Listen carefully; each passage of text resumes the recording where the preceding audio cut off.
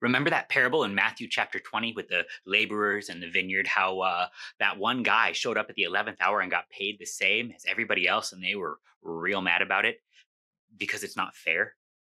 That's the point. See, fair is the enemy of good. Nobody actually believes it because we are usually so desperate for things to be fair that we sort of get tunnel vision and we have to tell ourselves that life's not fair as sort of a cover for all of the laundry list of the things that we wish were fair.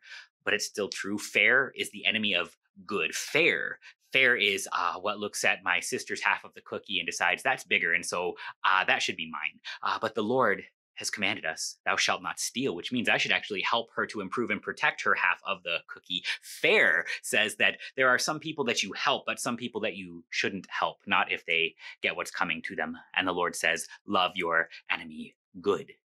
Good is what we see in this parable. You have a good God, which goes a whole lot farther than fair, because it's not just anymore make sure that people get what they deserve.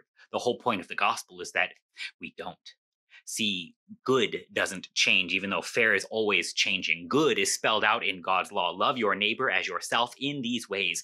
Fair gets pretty flexible, but in all of it, the workers who agreed to a wage, they were perfectly happy with that one denarius they got until they saw that somebody who did less got the same, and fair changed, even though good didn't. Good is God, the merciful master in this parable, who is constantly giving out his possessions, not based on what we have earned, but simply out of the fact that he doesn't want anybody to sit around idle all day.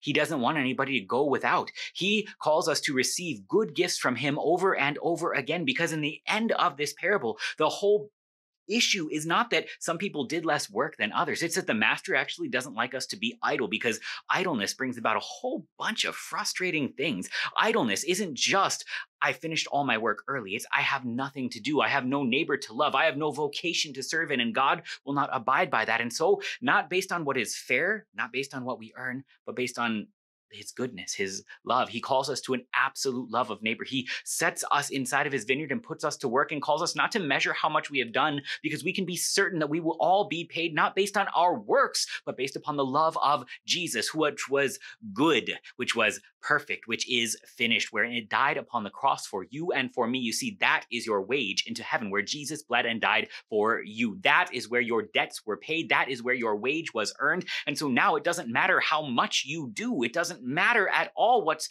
fair, because I'm pretty sure fair wouldn't be Jesus dying for your sins. All that's left is what's good. The good master gives good gifts to you. Thanks for watching us talk at you. If you want to see us talk at you some more, subscribe to see notifications when we talk at you the next time. Donate to support Higher Things at higherthings.org/giving. Help us to help you. And if you like this video, check out our website at higherthings.org and check out more content from Higher Things.